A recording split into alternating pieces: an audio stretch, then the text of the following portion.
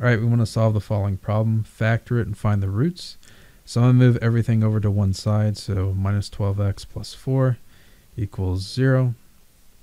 And this looks a lot like, so the middle term's negative, right term's positive, potentially. Both terms are going to be negative, and I already kind of see this is going to break down to 3x minus 2 and 3x minus 2. So it's going to be a double root because both roots are the same for this. And that means that x is going to be equal to 2/3 when I multiply by 2/3 for either one of these. I'm going to get 0 out. So D is my solution.